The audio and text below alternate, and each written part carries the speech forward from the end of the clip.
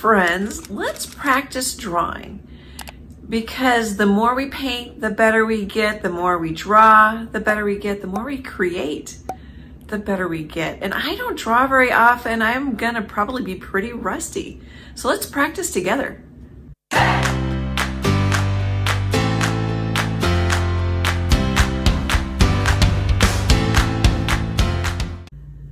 I dug out some of my drawing pencils, and you can tell, look how new they look. I don't draw much anymore. And then I have a pink pearl eraser. I think this was a magic. Oh, I think I have a newer one in here. Oh, this isn't the same brand. I want to say like magic white, although it's not white anymore. And then this is a kneaded eraser. I use these a lot for just sort of gently lightening up. Even when I paint, I use chalk pastel and make it traceable. I use this to lighten up the chalk pastel or the charcoal or whatever I'm using. So I thought we'd talk a little bit about a couple of the pencils we have, and we draw a paint tube. So H means hard, and I don't know why they have B for soft. Somebody out there might know, put it in the comments. So I thought we would scribble a little, which you can't feel. Oh, I'm working on mixed media paper. And then try and smear. So that's pretty hard, and it's not smearing too much. This one's, so HB, it's, you know, in the middle of hard and soft. Oh, and I can feel it, which you can't. A little more smeary. And this is, so 2B, isn't 2B like the yellow student pencils we all used to take tests in?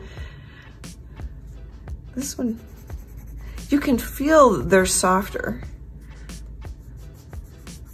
Of course, I also might, I don't have that much lead on my finger. I was gonna say I might have a little lead buildup. And then this should be really soft. It's a 6B. It's a different brand. I don't know. Oh, Design. Oh gosh, I can even tell before I hardly put any on. So if you want to smear more, you want a softer pencil. And you don't have to have these. I just pulled them out because I had them and I thought that might be of interest. I don't know how much you guys know about pencils and lead and stuff. And then I used my handy little T-square, which I just love, and made a 4x6 inch box. And I just squared it up with the edge of the pad, so it's not perfect. Because I'm thinking, I have a video on gridding, G-R-I-D-D-I-N-G, gridding, making a grid, because it'll help you size things. You don't have to do it. I've been in art classes, gosh, especially in college. It'd be a huge still life setup. You pull out your big old pad and it's like, okay, draw. You know? And sometimes there was 0 instructions about how to look at things, how to maybe zoom in and make it more simple. It's kind of funny. I actually sometimes think I learned more in middle school and high school because I had an excellent art teacher than I did in the college classes. So I took a picture of a paint tube that was just sitting here on my art table. And I was thinking maybe we would do this one because it has interesting shapes, it's bent, it has cracks. But then I thought, well, we should start out more simple, both for me, because I don't draw much anymore, and for you guys. And then we don't necessarily have to do all the copy and we're just gonna concentrate first on the paint tube. But I took a photo so that we're both looking at the same thing. But you could just draw what's right in front of you. You could draw your coffee mug in a little sketchbook in the morning. Something like that, just to, you know, have practice. So, and you could even measure. Oh, I don't have one of those little, drafting tools where it's like a pointer. You could take a pointer and literally measure distances. There's an oil painter I watch on YouTube that does that. I'm like, oh, that works too. You know, he draws a little simple grid, so he has some guidelines. He doesn't draw from photo, he does a lot of plein air painting. So I'm gonna say, oh, that comes out about there. And if it doesn't come out just right, that's okay.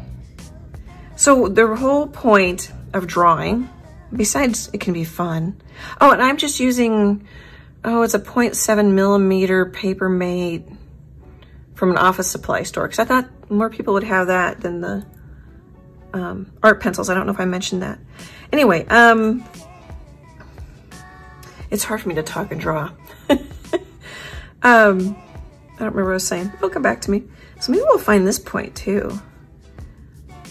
Maybe about right there, you think? Oh, I don't know if you can hear Freckles meowing. She wants to come back in. I may stop the video here. So draw light, and I would lighten up my guides too. But I figure you guys want to see it. And see, I think that went out a little too far. We'll just leave it until we figure out what we're doing here. Oh, and here's another thing you can do. Take your finger width as measurement. You know, I don't know if you guys can picture like an artist holding their thumb up and using that to help scale things and size things and get it on their canvases. And then if you want, you can draw around a little round something to get a circle. There are circle templates you can buy, or we can just try and get one in there. So let's see how big this is. Got about a finger and a half. Oh, I actually had it about where we want it. And you can exaggerate some things. Like I could bring that up and bring a little tip. Okay. So that's not quite a finger width. Let's just say it comes in there. And does that make sense? That does kind of make sense. That's about a finger width. Good old fingers.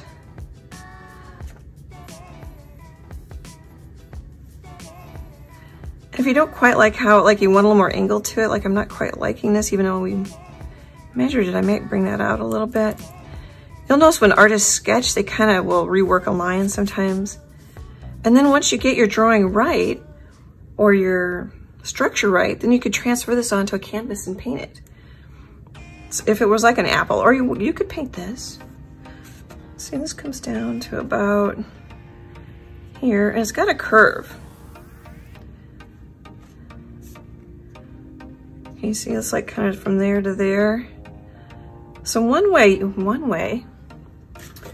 you can help yourself with a curve. I'm gonna get my T-square. So we'll just say it curves about that much. Draw a little light line. So drawing and painting isn't magic. It's kind of taking your time and piecing things out. I wonder if I have this too skinny. I may have too much of an angle going. I kind of want to get, I'm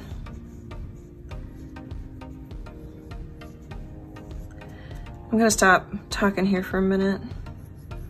Oh, I think that actually is gonna work. And you can draw as much with a ruler or a T-square as you want. I feel like my paint tube's a little skinny here. Whoops.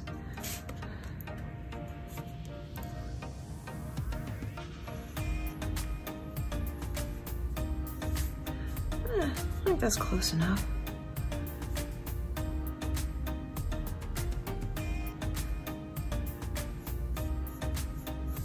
Okay, so that's gonna help me. So now I know where the top is, here's where the bottom is. This is gonna be pretty straight because it's a sturdy cap. And then we can just put in part of a curve and part of a curve. So that really helped. Here, let's put in so this curves a little bit, even though it's a blob. Let's put that in because that's pretty easy.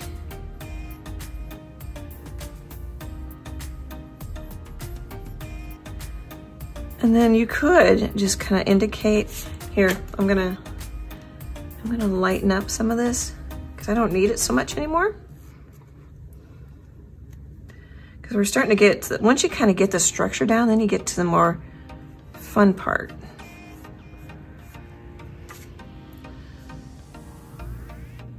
Oops, I really didn't want this line up here either.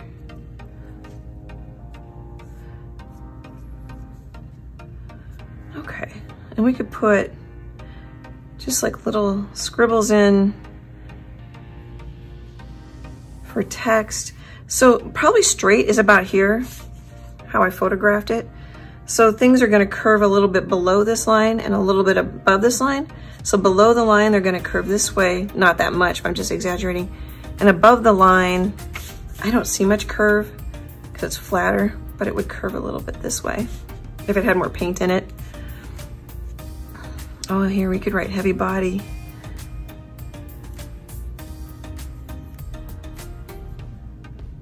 And then this is definitely gonna have your own handwriting.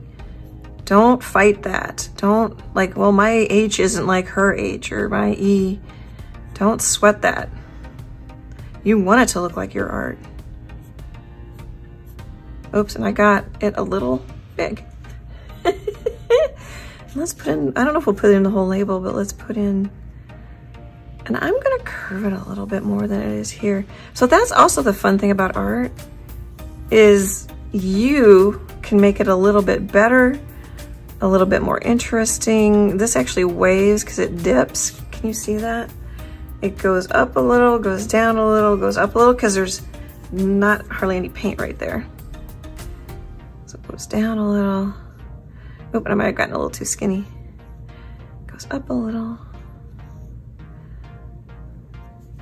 And then what you can start doing is adding, I'm gonna do quick because we don't want this to be too long of a video, but that's sort of like cross-hatching. You don't have to, or you could blend it and smear it like we did here. There's all kinds of fun things you can do. And then you can add like a darker line here. And then really there's kind of a space if you want to get it in there. It's not this exaggerated. And then there's like little teeny lines. And what I'm gonna do is just fade them out where the light is. So then, you know, or actually the light's coming from this way. Most of my paintings, I just do it this way because I license my art, and so it's just easier if I kind of do it the same all the time when I put the images together. I'm just rounding that out a little bit. Yeah, that's too little, isn't it? Even if we put it like side by side, I think it needed to come down. I'm just gonna round a little bit more so we get more of a sense of fullness. It's pretty straight here. I think that's kind of fun. And that's, I think I said that, but that's what's fun about art, is you can make it better than a photograph. And if you wanted to, you could try to get the logo in there. I don't know that I'm gonna, I might just kind of hint at it. Like that. And then we'd color this in dark. Okay, so now I don't know how far to go, how much you guys want to see. Oh, I forgot the professional. But it's already starting to come together and look fun. And then so with this dark area, I would make it darker over here and then lighter. Oops, I kind of scribbled in my G there. I would make it lighter over here even though it isn't. And that's some of the tips and tricks of drawing and painting, just to, you can always make it darker, but it gives it more volume. You know, if we put in a little shadow here, that's where you might like a soft pencil because you could totally blur it. Oh, that blurred pretty well.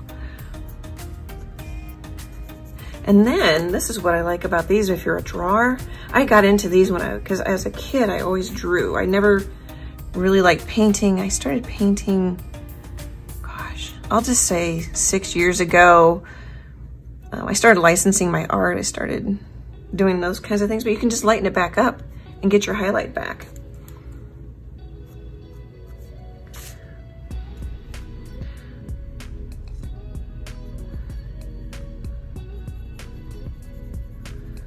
Okay, what else do we want to do? Should we do the shadow maybe? Quick. So this would be dark in here, wouldn't it? And then the shadow's kind of wonky. But the shadow could be one of the more fun things, because you don't have to get this perfect.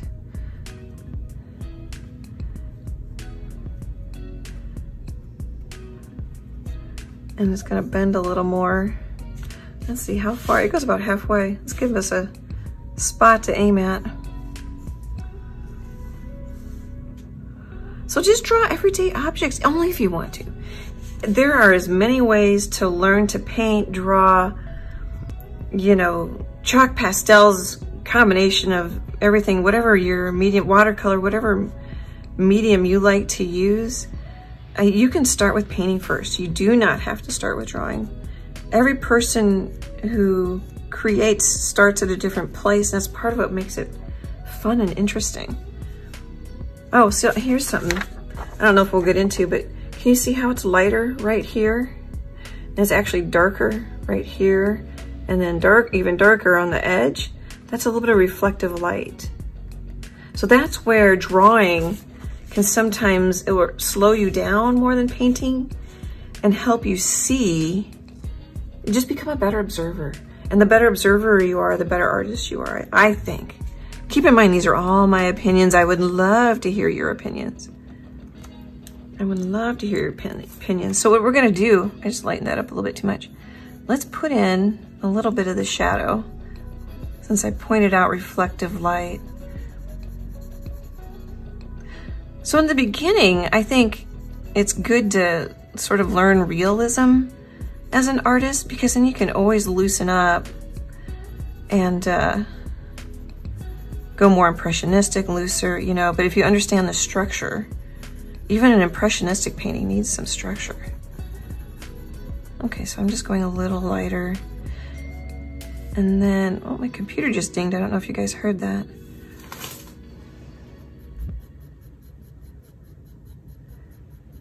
So cross hatching is also like, if you go like this, here, I could just do that. Put a little, they go back and forth. And let's put a little darker.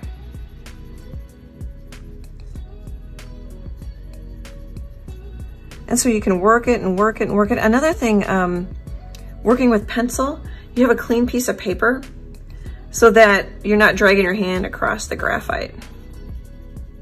But there, I've got a little reflective light going right here. Okay, guys, I think I'm gonna stop because I think you get the idea. Have fun. You know, I'm starting to have fun now, so now I don't want to stop. But that, you know, those lines are not by any stretch of the imagination perfect. But it's starting to look like a paint tube. Okay, I hope you like this. I hope this helped. I think if you practice drawing and you're a beginner painter, it will speed up your progress. But it's definitely not something you have to do. I really appreciate you guys spending your time with me. Let me know if you like the art tip videos. I've got a handful of them on YouTube. I really hope they help. I've got a cloud video that's doing pretty well. It uses different tubes and how to paint, or different tools and how to paint clouds. So I think that one is one that people are liking. I really appreciate your comments that help support my channel, the shares, the likes. It means so much to me. People are sending money to support the channel. I'm amazed. I really appreciate it. Great big happy art hugs. And I hope to chat with you guys soon. Bye.